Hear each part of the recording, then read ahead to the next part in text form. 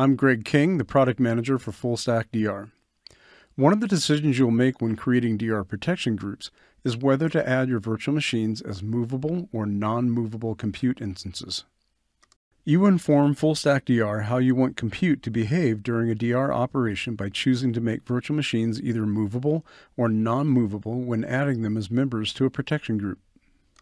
You choose the type of DR behavior for compute by either unchecking this box or leaving it checked when adding compute as members.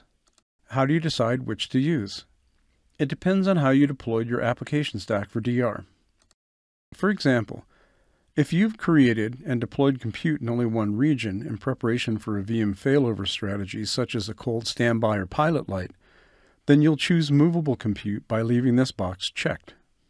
However, if you've created and deployed compute for recovery strategies such as active-active, or an active-passive scheme like warm or hot standby, then you'll choose non-movable compute by unchecking this box like this.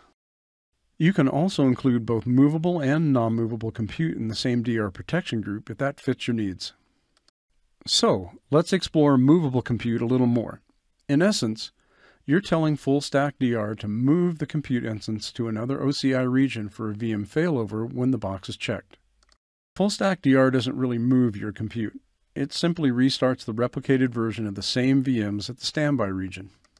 This means you also need to add the volume groups containing the boot and block volumes for VMs as members of the DR protection group. Any volume groups you add as members for movable compute must have cross-region replication enabled. You also need to select the VCN and subnets each VM expects to access at the standby region. FullStack DR will use these settings to validate that the VCNs and subnets exist at the standby region during the pre-check validation phase. It also uses these settings to attach the VNICs for each compute instance to the correct VCN and subnets at the standby region. I go into much more detail about this topic in other videos. Now let's talk about non-movable compute. In this scenario, you'll provision the compute in both regions. FullStack DR will simply start your applications on virtual machines that are already up and running at the second region, completely ignoring the virtual machines at the first region unless you tell it otherwise. It's your decision about whether you want the compute or application to be running or stopped at the standby region during normal operations. When you uncheck this box, the network settings disappear because the VMs are not replicated or restarted at the standby region. You also don't need to add any boot or block volumes associated with the non-movable compute as members of the protection group. Call your deployment strategy anything you want.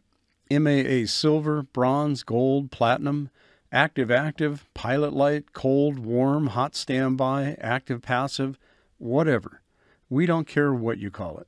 FullStack DR can handle automating the recovery steps for any deployment architecture you've already implemented to meet the service level for each individual business system in your tenancy. You simply inform FullStack DR how you want it to control your virtual machines during a DR operation by choosing to make your compute either movable or non-movable. That's it. I hope this video was helpful and thanks for watching.